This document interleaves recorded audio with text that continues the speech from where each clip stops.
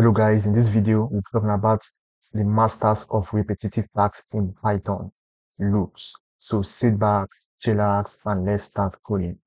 What is a loop? A loop is a code that lets you write an instruction and repeat it automatically. In Python, we have two types of loop. We have the for loop and the while loop. What are for loops? A for loop is used when exactly you know how many times you want something to run. For example, I want to say for I in range of 5. So we're going to tell Python to print hello. If I run this code, hello is going to be printed 5 times. Let's run the code and see. So we're getting hello, hello for the 5 times. Now the range function returns a sequence of number starting from 0 by default and increment it by 1 and stops before a specified number. So for this code, 5 is the specified number, so it starts by 4. So it counts from 0 to 4. So hello will be printed 5 times. Now, as you can see, we have a variable named fruits, which has a list of fruits. Now we're going to look through this item of this list. So we're going to create our for loop. We say for fruits. In fruits, we're going to tell Python to print our fruits. Now let's run the code and see. So we're getting apple, banana, mangoes, and dragon fruits in a sequence. Now let's break this down. The fruits is the list that houses the items of apple, banana, mangoes, and dragon fruits. For fruits in fruits means Python picks one item from the list at a time. Now the fruit is like an iterator. It is assigned to apple, then banana, then mango, and then finally dragon fruit. It's a variable that you're creating that is going to be equal to banana, apple, mangoes, and dragon fruit. Now you can also name this variable whatever you want.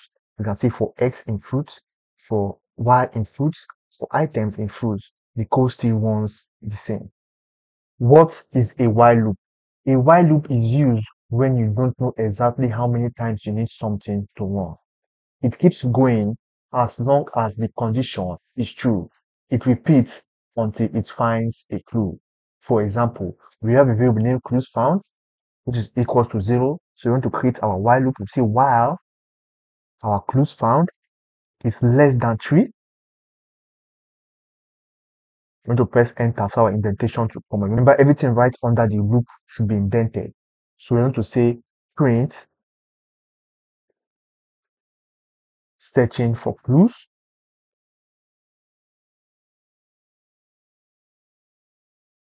Then we're going to come out and put our clues found variable. Then we're going to put our increment. Say clues found plus or equals to 1. Then we're going to break out of the while loop.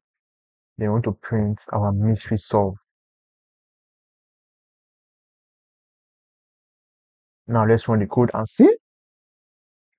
Searching for clues. Yeah, this is it. So now this code will keep running until something changes. If the detective finds 3 clues, it stops. As you can see, it's searching for clues from 0 to 1 to 2. That is 3 clues. Mystery solved. Now, clues found plus or equals to 1. This is increment. The variable clues found has an integer of 0, as we stated earlier. And our condition was why clues found is less than 3. Now, this condition is true because clues found was equal to 0. But when incremented from 0 to 1 to 2, it makes the condition false and breaks the while loop. That is what the increment does. But note that without that increment, we are going to be stuck in something called an infinite loop. An infinite loop is a loop that never ends. It keeps looping until you forcibly stop the code from running or your computer crashes. Yes, a while loop can crash your computer. So you have to be careful when working with while loop. Another example. Now, as you can see, we have a variable named secret number, which is equals to 7, and we have another variable named guess, which is nothing. Now, we want to create a while loop. This is going to be a text-based game using while loop. So we're going to see while our guess is not equals to our secret number. We want to put our colon and put enter for our indentation to come up.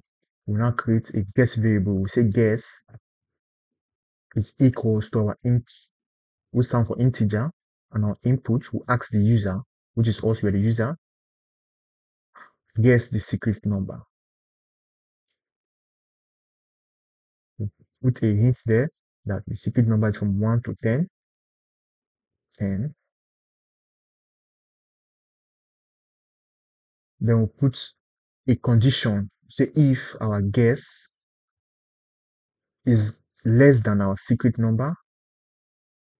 Remember, this is a conditional statement, and I have a video on conditional statement. I'll put in the pad on the screen. So if you don't really know much about conditional statement, you click that video and watch it, where I used a text-based game to explain conditional statement.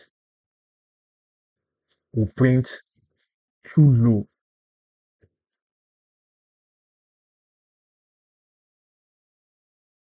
Then we'll say else if, which stands for else if. We'll say guess greater than secret number. That's if the user guess more than 7 or higher than 7. We want to print too high. Then we're going to break out of the while loop block. Then we'll now print U1. That if the user gets the correct number, print U1. Now let's run the code and see. Guess the secret number, let's see 2. Too low, get the secret number, let's see 9. Too high, get the secret number, let's see 7. Yeah, U1. As you can see, the while loop keeps running as long as the condition guess it's not equal to the secret number is true. This means that if the guess is not equal to the secret number, the loop continues. But once the guess is equal to the secret number, the loop stops. Remember, as we said earlier, a while loop is used when you don't know exactly how many times you want something to happen. Just like this code now. We guess and guess until we got the secret number. That is while loop in Python. What is nested loop? A nested loop is a loop inside another loop. This structure is commonly used when you need to perform operation on multi-dimensional data structures like a list of lists or processing tasks that require multiple levels of looping. For example, we are going to write for I in a range. What is the range? We're using range 2, which is the start, and range 8, which is the stop. You're going to stop by range 7. Remember, I said range stops before the specified number given. Now, this is the outer loop. Remember what we said about loops, a nested loop. A nested loop is a loop inside a loop. This is the outer loop. Then we create the inner loop. Remember, the inner loop is indented inside the outer loop. So see for J in a range of 3 to 8. This is the inner loop. We want to print, use an F string for this one. We'll say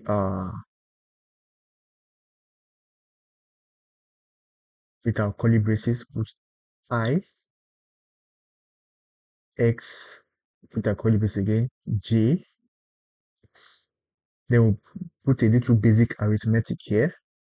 Create our curly braces again. We'll now say I times J, just to put a little bit of arithmetic on this code.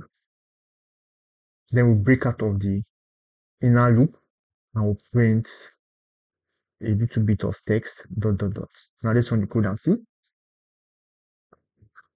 Yes, as you can see, we're getting a 2 times table, a 3 times table, a 4 times table, a 5 times table, and a 6 times table, and 7 times table. So this is nested loop in Python. It's a loop inside another loop. Thank you very much for watching this video in Python. Remember to check out my previous video on conditional statements in Python. So remember, kindly like, share, subscribe to my YouTube channel, and drop a comment to help me beat the YouTube algorithm. Thank you very much, guys.